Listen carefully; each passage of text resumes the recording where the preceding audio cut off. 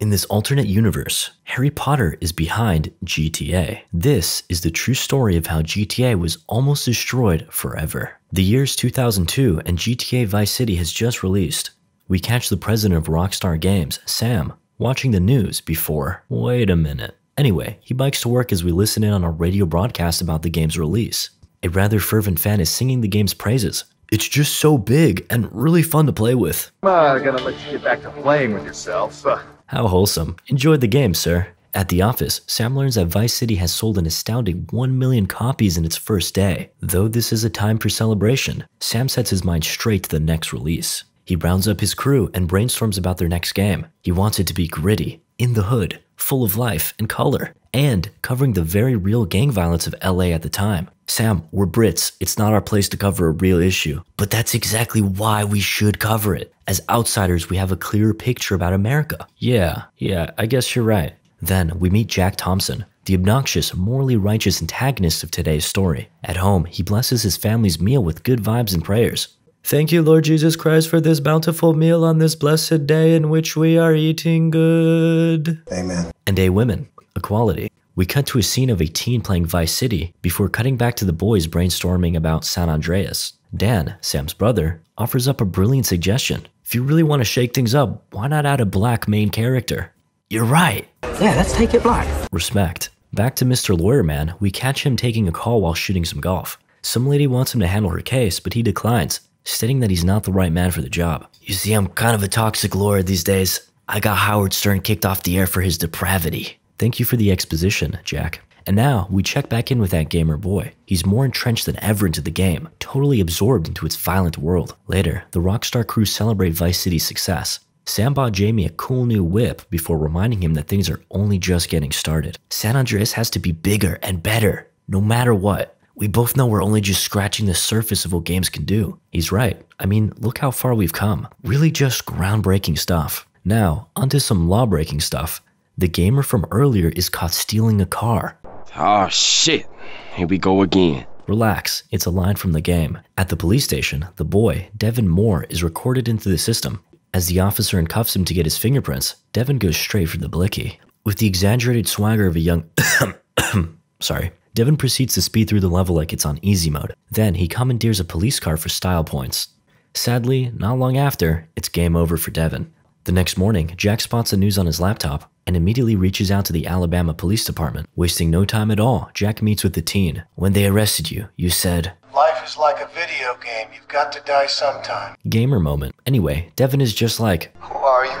Having failed to connect with the teen, Jack returns home, though he's still as determined and wrong as ever. He's just a sweet, stupid, lost kid. He got arrested and he panicked. You see, he's one of those people that think games are basically evil mind control. You don't know it was the game made him act that way. But it was the game. No, it wasn't. Nonetheless, he remains steadfast that these games are at least partially responsible. You're drenching our children in depravity and violence? Okay, this part isn't wrong, but it's not games. Back to the boys, they continue with another brainstorming session in the office. Sam wants the player to be able to customize Carl, the main character, any which way they like, just for fun. Well, if it's not tied to anything, why would people do it? Well, for example, Terry, through Carl, you could have any hairstyle you like. Oh. And Dan, you could finally get a girl. This spurs a light bulb moment in Sam's brain. Actually, yeah, if you make Carl attractive enough, he should be able to get a girl. Fired up, Sam declares that, Guys, we're gonna create the first truly adaptable hero. Little did he know at the time, this idea of his would be their downfall. Until then, it's time to do some research for their new game. The boys head to LA, donning some impeccable drip. They roam the streets recording The Real Deal, before running into The Real Deal. A gangster and his goons pull up and antagonize the Brits. You smelling real good, homie. Be cool, these are English. Do not tell me to be cool, Fellow African American. Things get heated, but then their tour guide drops the fact that they're doing research on a game, Grand Theft Auto. I'll make GTA. Y'all some rock stars. Literally, yes. The mood quickly lightens up. Man, I play that game for hours. And just like that, they're all buddies. Later, Sam enjoys some ping pong with the bros while reiterating that the game should really include hiding the pickle. Seeing as it's an integral part of life and other forms of media have covered it, why can't they? Immediately after his dominant match of ping pong, Sam gets to typing up a saucy email demanding the additions to the game. Meanwhile, Jack meets up with the families of Devin's victims. He explains his position, that this was all the fault of a mere video game, but quickly meets some resistance. I want that boy to face up to what he did. Jack assures him that this is merely a civil case, and that Devin will still face criminal charges for what he did. But of course, if this works out, the families would be getting compensated. Oh, okay. Jack continues with some more sanctimonious BS before we cut to him presenting his case to reporters. He watches on proudly in his living room. Sir, how much are you seeking in damages? $600 million for the families. Isn't that excessive? I don't think so. Based. It's not long before the Rockstar team catches wind of things. Terry informs Sam, and then we cut right back to Jack, who is enjoying the beloved GTA video game. This can't be. Suddenly, his wife unexpectedly arrives home. Honey, it's not what it looks like. I'm doing research. It's unbelievable. See, Jack, it ain't so bad. In all seriousness, he wishes ill upon those who created such depravity. At night, Sam looks into Jack and learns that he indeed has a rather large stick up his bum. Jack calls himself a crusader against obscenity, which brings tears to Sam's innocent blue eyes. At the same time, Jack does the same, researching Sam and peering into the endless depth of his neckbeard. Who are you? Continuing on his righteous mission, Jack meets with a neuroscientist studying the effects of disturbing images on the mind.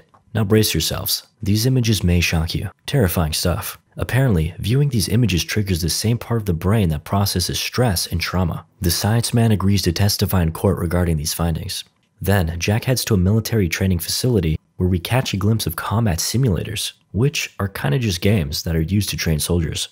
The officer sees eye to eye with Jack about the grave social danger of video games, so he agrees to testify as well. Everything is in my book.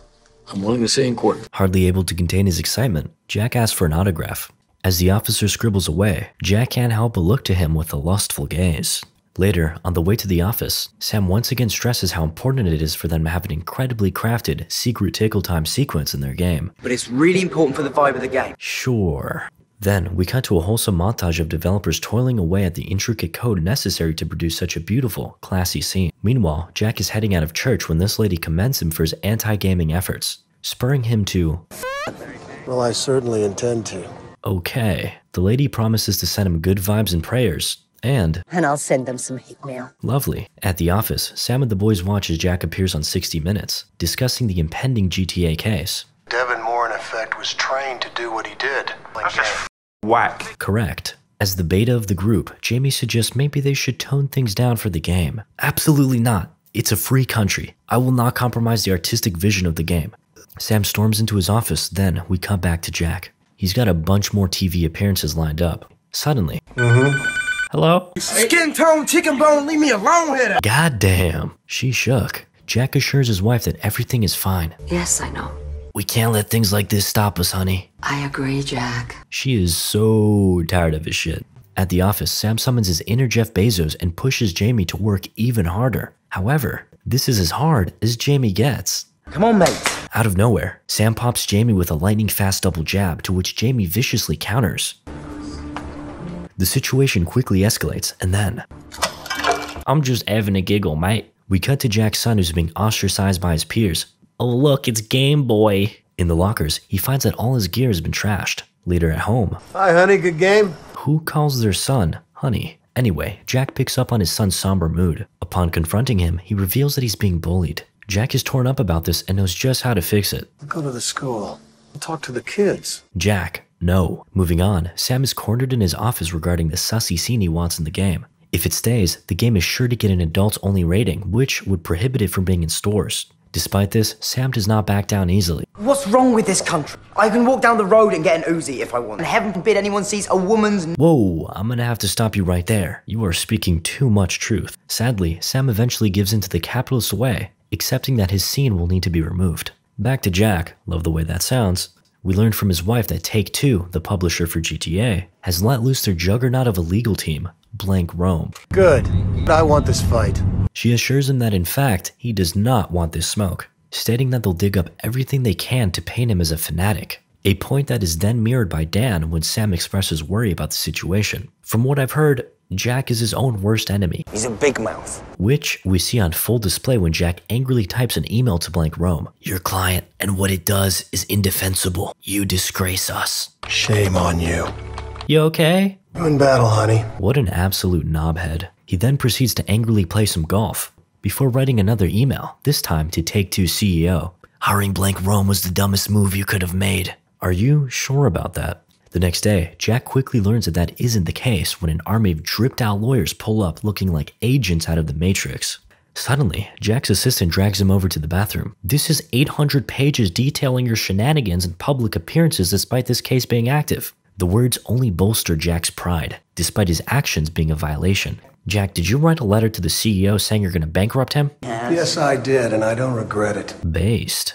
Okay, and what about when you told the news that GTA was Effectively Pearl Harbor too? Damn, even Jack is like, yeah, maybe I did go too far on that one. Before the trial can begin, the judge wrangles them both in and announces that Jack's behavior will not be tolerated. He is swiftly dispelled from the case. The next day, the trial begins.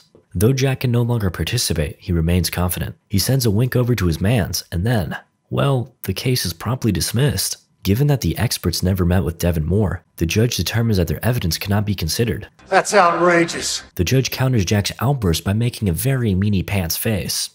Afterwards, Jack charges towards the Blank Rome posse, damning them for their evil ways. Okay, well, you should be aware that we put in a request for the Florida bar to investigate your conduct. Ruh-roh. Immediately after, Dan calls up Sam and shares the delightful news. Now, there's more important matters to tend to. Finish the game. We commence with another cool programming montage. And just like that, the game is done. Terry hands it in for rating. Then, it launches to critical and commercial success. This game is great, buy it. The sales come in, and they're stellar. Sam is ecstatic, so much so that he announces an office-wide ping pong tournament. Meanwhile, a defeated Jack is on the golf course seeking God's guidance. Please, give me a sign. Hey, asshole, move! Despite having just slain their foe, a new one is about to emerge. This hacker guy in Holland buys the game, no-lifes it, then starts digging through the code. He ends up finding the secret sussy scene and exposes it online. The next day, the gang finds out and all hell breaks loose. The ratings committee is in shambles and the hacker is being hounded by the media. With no one willing to act, Terry takes a stand and tells the public that this was a completely fabricated mod to the game. Of course, that wasn't true. Sam catches wind and berates him for his foolish maneuver. Sam later clears things up with Blank Rome while they grill him in preparation for the eventual fraud case he'll likely have to undergo. Meanwhile, Jack is thrilled. And he just got a call from Hillary Clinton, who wants to meet with him. Poggers. Jack pulls up and... Man, Netflix needs to fix their casting. Just kidding, this is just her assistant. They want all the research he's compiled linking gaming to violence. A little bit later, the rating committee determines that GTA San Andreas had undisclosed scenes which undermined the integrity of its rating. As a result, every disc of GTA will have to be pulled from the stores. And that's just the start. While Sam is sulking at the office, he's informed that the House of Representatives wants to investigate him for fraud. Misleading the ratings board? And then, well, a whole bunch of nothing happens until we finally get to the trial. While Sam undergoes questioning for the game, Jack undergoes his own line of fire for his misconduct. Rockstar Games ends up coming out with a mere slap on the wrist. All they need to do is patch their game and they're good to go. Jack, on the other hand, gets disbarred. At home, him and his wife watch Hillary discuss a bill that, if passed, would ban explicit games to minors. You are winning. What am I winning?